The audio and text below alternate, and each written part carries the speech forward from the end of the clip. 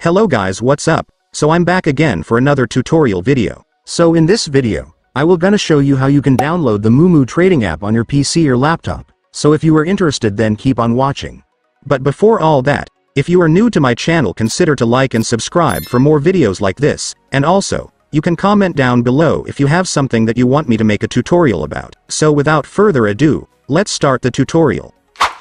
So to download the Moomoo trading app on your PC or laptop, it's actually pretty easy. Just follow what I'm gonna do. So for the first step, I want you to go to your Google Chrome or any web browser on your device. And once you're on your web browser, next, I want you to go to the official website of Moomoo, since that's where we can download their app. So just search moomoo.com on your search bar.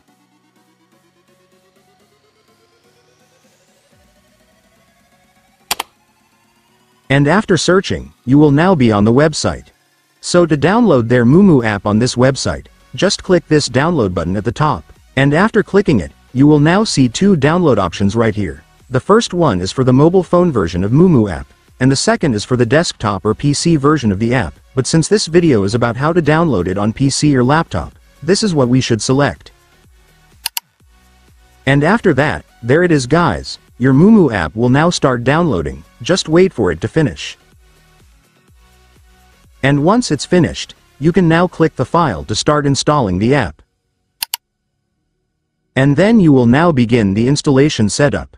So right here, Moomoo will show you the location where the app's installation files will be saved. If you want to change it, just click browse and then set it to the folder where you want to save it. But if you're already fine with the location, just click install.